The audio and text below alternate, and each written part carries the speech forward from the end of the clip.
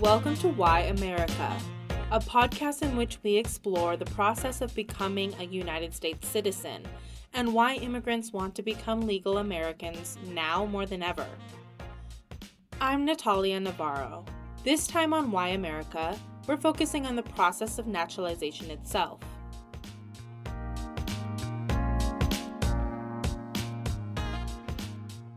In a nutshell, a person files Form N-400, and that's the name of the form, and there's a bunch of documents that go with it. They file it, and then they wait, sometimes a year. They have a citizenship interview with an adjudicator at the government, and if all goes well, then they get approved, and they go down to the federal courthouse and get sworn in. That's immigration attorney Michael Harwin. It sounds pretty simple, right? Wrong. The N-400 is a complicated 20-page legal document filled with detailed questions about every part of your life that leaves me, a native English speaker with a graduate-level U.S. education, with more than a few questions. As for the interview, successful candidates must pass a civics test, an English test, and an in-person interview with the United States Citizenship and Immigration Services, or USCIS, determining whether or not they are of, quote, good moral character. And increased procedural rigor has made the naturalization process even more arduous, Harwin said. Immigration law, starting with, the Immigration Act of 1996, effective April 1st, 1997, really tightened up immigration procedures and laws, both for deportation and other things. And I think the general feeling is that since the Trump administration began, immigration strictures have become much more serious.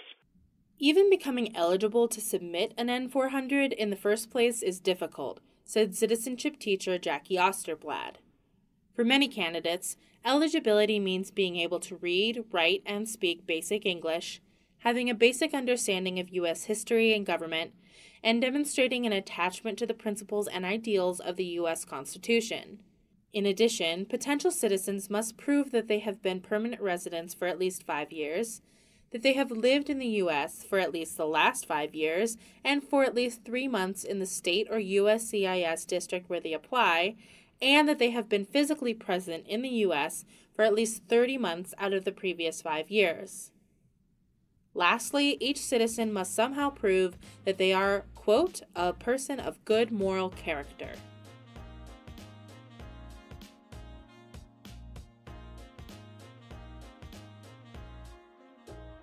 In general, the governmental organization that handles naturalization, USCIS, is happy to process naturalization cases because of their mostly positive outcomes, Gloria Goldman of Goldman & Goldman Immigration Law told me. They're doing their job. They're moving pretty quickly with many more interviewers. It's the opposite of what you would think would be happening. In the political atmosphere, you would think things would get held up. They don't want these people voting. They may be more liberal. We're worried about the midterm elections, and none of that comes into play. Eric Cohen is the executive director of the Immigrant Legal Resource Center and a naturalization and citizenship expert. The ILRC is a national nonprofit that provides immigration law professionals and advocates with resources to better serve low-income and working-class immigrants. It can be a risk to apply for naturalization if, in fact, you're ineligible and you're denied. Naturalization costs a lot of money, and so you're losing all that time and money. And there are some people who might actually have problems with their naturalization case such that the Immigration Service might do a full investigation of their case. Goldman is thrilled that USCIS is naturalizing so many people, but she thinks that the increased interest has caused top-down changes in the way naturalization cases are adjudicated. It used to be that the form that we filed for citizenship case was about, 4 pages long. Now it's 20 pages long. And the officers are required to ask every question. For example, if it says, have you ever been married? And they say no. Then they go on to say, are you married to more than one person at one time? And they would skip that question in the past because how silly. Now they have to ask that question. So they ask every detailed question. So our job is to go through all the questions and make sure we're not missing anything and having somebody placed in a situation where instead of becoming a citizen, maybe they're finding themselves in immigration proceedings. Yep, you heard that right. Applying for citizenship can get you into immigration court. Goldman says it doesn't happen often, and an attorney like her can usually address the problem. Sometimes what happens is somebody has applied for naturalization, and it is discovered that they should never have received a green card in the first place. Here's an example of a case Goldman is working on. A young Pakistani woman was waiting in Pakistan for a visa to come to the United States. During the time she was waiting, she turned 21, which backlogged the application her mother had filed for her when she was underage. In the meantime, while she was back there, she got married, and that took her off the grid, and because that voided her application. She never updated and said, well, I'm married and I have 4 kids now. Her number finally came up, and she moved to the U.S. 5 years later, she came to Goldman with her naturalization application. She came to me, and I said, well, you're going to be denied, because they're going to see that you weren't eligible to get your green card when you did. And because she wanted to get her citizenship so she could file for her husband and 4 children that are sitting in Pakistan waiting. So I told her, I said, look, this is what you have to do to fix this. You have to apply for citizenship, be denied. Then we ask to put you in front of the court, and there's a way to ask for forgiveness for that. But wait, there's more. The cost for filing the N-400 has increased over 700% since the 1990s. Adjusted for inflation, the filing fee should be less than $200 today. It's actually $725, and that doesn't include any legal fees for applicants who need an immigration attorney to go over the application with them, which many people do, especially if English is not their first language. That extra cost can be a barrier to entry for potential citizens, said citizenship teacher Jackie Osterblad. I think most of them are planning on it and saving for it. But again, the barrier is if they have to pay for a lawyer and the paperwork. They forget about the fact that they might need to pay for a lawyer, so they've saved up enough for the paperwork, but then they forget that they need help, filling it out. I have one student in my class right now who has taken the test before and failed, and so had to wait a certain amount of time and had to reapply. People make sure you're ready before you take the test because it costs a lot. You have to pay for it all over again if you fail. While the interview is technically separate from the English and civics tests, Osterblad says the entire interview from Hello is an English test. Stand up for me. What are you doing? Sorry. How are you? Come on in. Oh, I'm very good, thank you. How was your drive over? Fantastic. Would you please raise your right hand? Do you promise to tell the truth and nothing but the truth, so help you God? Yes. You may sit down. Thank you. On April 5th, I visited Osterblad's citizenship class at the Woods Memorial Library in Tucson, Arizona. That's a question. Pima Community College's adult education program administers these classes and info sessions in English and Spanish at public libraries across Pima County. 7 women from all over the world attended this citizenship class in English to practice civics tests and interview questions. To pass the civics test, potential citizens must get 6 out of 10 questions correct. The 10 questions are chosen randomly from a list of 100 about American history and government. Freedom. Good. Who lived in America before the Europeans arrived? The Native Americans. Native Americans or? American Indians. Good. What is one Halfway through class, former student and new citizen Cristina Castillo Ochoa stopped by to say hello. Her former classmates scrambled to ask questions about how her final interview went.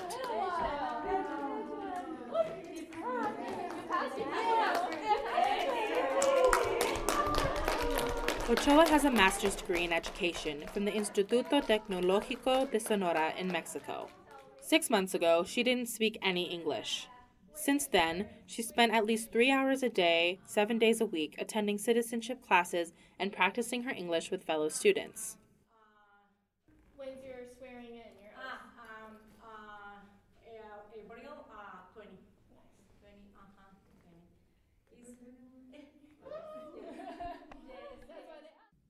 So you've submitted your application, you've studied the 100 questions, and USCIS has given you a date for your interview and citizenship test. There's a couple of things that can go wrong. If a person has a criminal record, for example, they may be ineligible for citizenship under the statute. Harwin said, and this is the important part.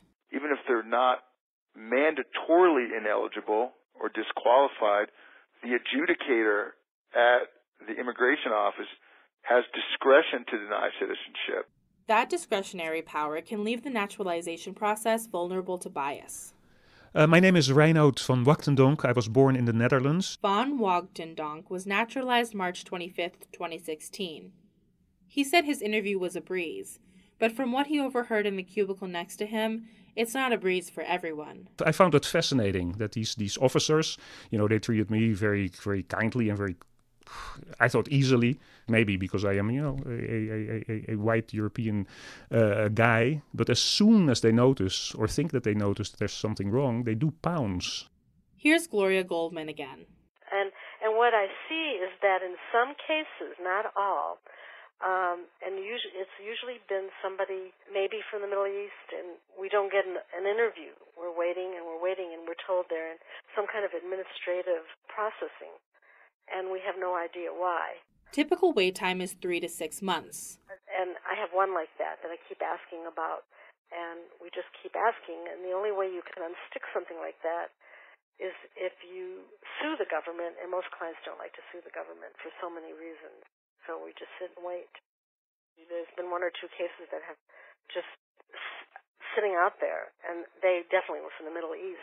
But I have another client from the Middle East who has his naturalization interview coming up, and the processing time was typical of what we have. So it doesn't tell me anything.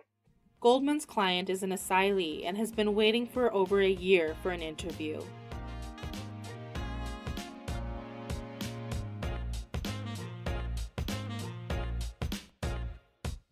In citizenship tests and interviews, USCIS officers hold a lot of power, said Tucson immigration lawyer Doralina Luna.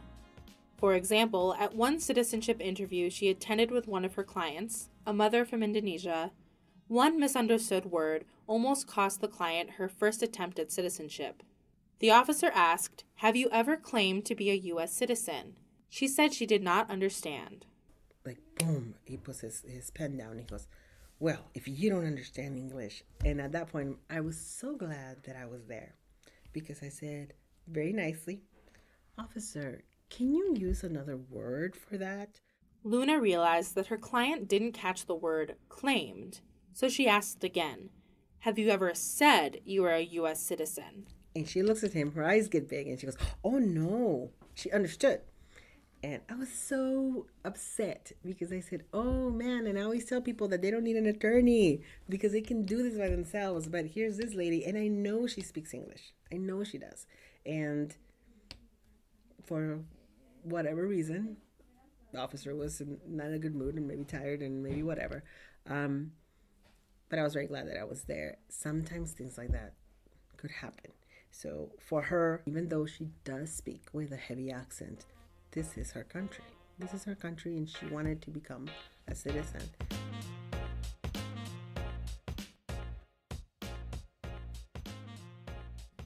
According to Harwin, Goldman, and Luna, previous criminal history is the main reason why applications for citizenship get denied.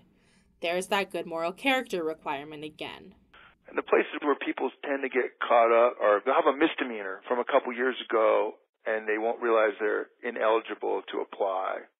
Goldman says that the most common criminal charge holding up citizenship applications is driving under the influence. And a DUI doesn't generally stop you from providing good moral character, but there's an issue of discretion where an officer can decide that someone just as, they've had 4 DUIs in the last 5 years, and they can go beyond 5 years. So you really want to provide them a lot of information about what's happened and why things have changed to go forward with the naturalization. Goldman says vetting of immigrants has been on the rise for years, in naturalization and in other immigration processes. While it can certainly help weed out people with serious criminal backgrounds, it also creates unforeseen issues for the average person. So I'm working on one where the woman has a large number of domestic violence arrests, not necessarily convictions, but it's very apparent that she was the abused person. And often when the police gets called, both people get arrested or she gets arrested, and we're going to provide a lot of information to show that really this was a product of abuse rather than a product of her good moral character. Misinformation is also a big problem for potential citizens, according to Luna. I remember a long time ago, before I was a lawyer, somebody sent somebody over my way. I used to work for a congressman, and they were so scared because their friend had taken the interview and failed the test. And so this was a retake, and they were so nervous, and they said if she loses, what is she going to do? They're going to send her to Mexico. What's going to happen? And it was funny. I had to kind of just sit down with her and reassure her, no, you're still a resident. It's okay. What's the disconnect here?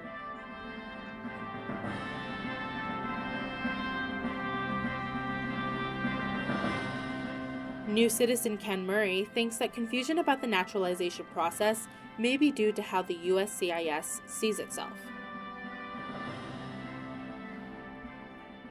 That's a bit of the audio track from a video entitled Faces of America that USCIS plays at naturalization ceremonies.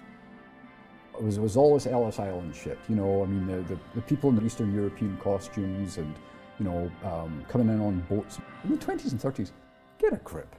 Where on earth are immigrants like that anymore, okay? I mean, when they were asked to stand up, you know, what country do you come from? Out of the 50 people there, probably 45 of them were from Mexico. So, you know, clearly the Immigration Service has this picture of themselves as, oh, welcome you huddled masses, the old-timey immigration stuff, and the video reflects that. But, you know, what is actually happening right now, I'm not sure that their image of themselves has changed, if they've wrapped their minds around that. According to a 2017 Gallup study, the United States places 18th in a list of countries most accepting to migrants, behind countries like Rwanda, Iceland, Luxembourg, and Bangladesh.